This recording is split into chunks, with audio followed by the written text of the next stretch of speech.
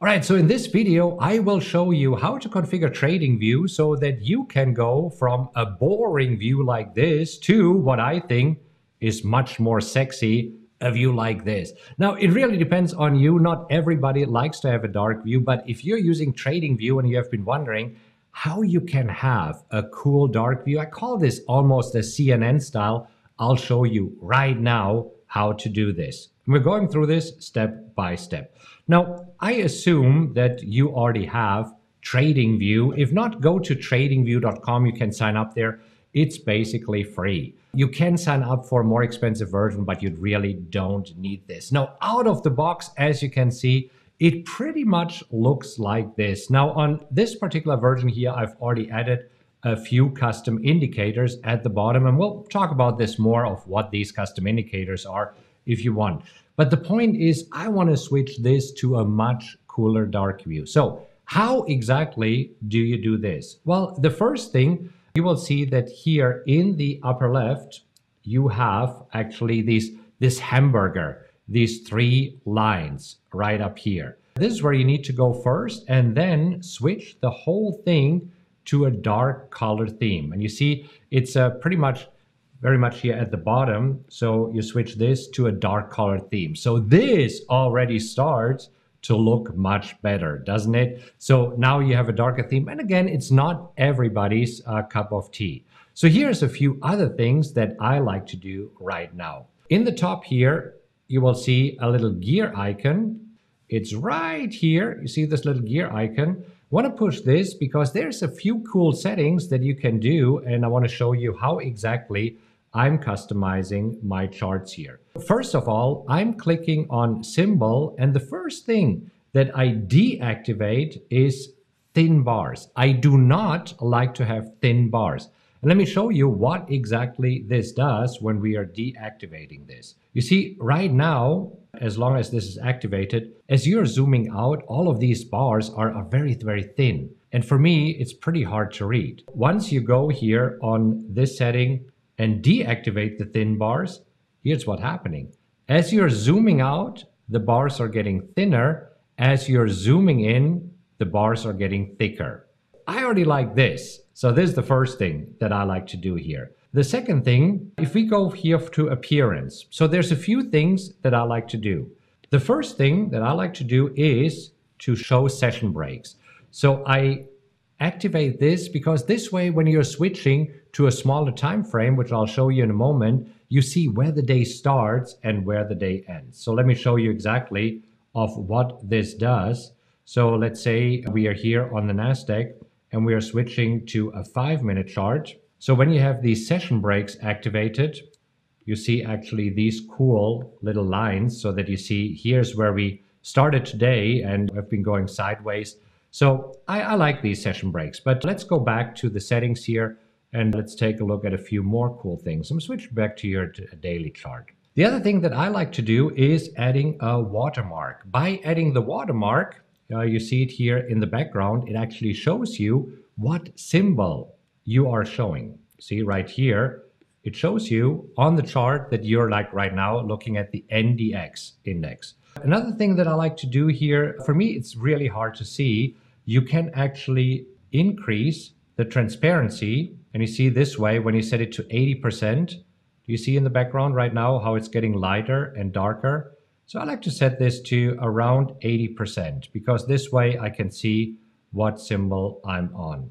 Again, it doesn't really matter if you're looking at a Tesla or if you're looking at an Apple. This way you see the symbol, you see what time frame you're using, and you see the name of the company. And again, if you don't like this, you can just basically omit it and don't have to worry about this. The other thing, and this is really important, at least for me, as I am getting older, I don't like these small fonts here. I don't know about you. You see here that you can increase the scales text. And this is what I really like to do. So I like to change this from a font setting of 12 to probably 20 is pretty good. And you see as I do this, how the scales are getting bigger and smaller. So you can set it to 20 or even 24. This way it's really super easy to read. So this way you can now finally see these darn numbers that are usually so small. Okay, so another thing that I personally like to do, as you know, I like to apply the PowerX strategy bars. And in order to do this, instead of having here the normal bars, I am switching the whole chart to an area chart and then activate the PowerX strategy. This way, the bars are colored in green and red based on the PowerX strategy that I like to use. Now, you see that it already comes with a fairly nice shading in the background, but we can make this even cooler. Because now when we go on symbol, you see that we have the fill color here. And again, we can change the opacity. And by changing the opacity, you see how you can make this more blue or less blue. Or if you want, you can even use a different color and you can have it more greenish if you like this. I personally prefer this blue. I like that. And I usually change it here to 75 or 80% because I think that this is a pretty cool look here. These are a few things that you can do. Now, the important thing is you want to make sure that you're saving your settings here. Once you have figured out the ideal settings that you really like, you can save them. You can do this when you are here in the settings and you see at the bottom, there are templates. And you see, you can actually save it as a template. So it comes with some defaults, the black, the blue, the gray, not this one is one that I did, the white. So these are a few. I have two templates here that I created for myself. I have the original because I thought if I'm switching back to the light mode, maybe I like the light mode better. I have that. And then I just right now created a dark theme. So you can save this here as a template. But I also want to show you a few other cool settings that you could use here if you wanted to. Because one of the things on appearance, or was it on symbol? Let me just quickly see. Yeah, this is actually pretty cool. If you want to see the high and the low prices of the time frame that you're looking at, so that you want to see, okay, what was the high or the low of this time frame, you can activate it. And let me show you what happens when you do. So when you activate these high-low lines, and I thought that the values would pop up here automatically, doesn't seem this way. I thought they did, so never mind. When I did it earlier, I thought that it would show me here now the high as a dotted line, you see, and the low. And I do believe, I'm almost certain that earlier it was showing me the values here. Apparently I did something else, so let's not worry about it. I also want to keep this tutorial really short and brief.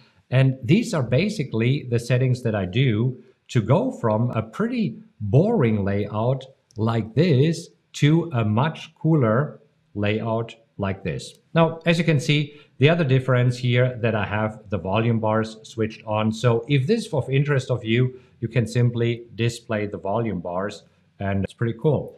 So I like this dark layout. I hope that this helps you. So if you found this cool and I talked about the PowerX strategy, and if you would like to learn more about the strategy, I'll link to some videos in the description and also here on the screen where you can learn more about the strategies that I personally use in my trading. Hope you find this helpful and I'll see you in the next video.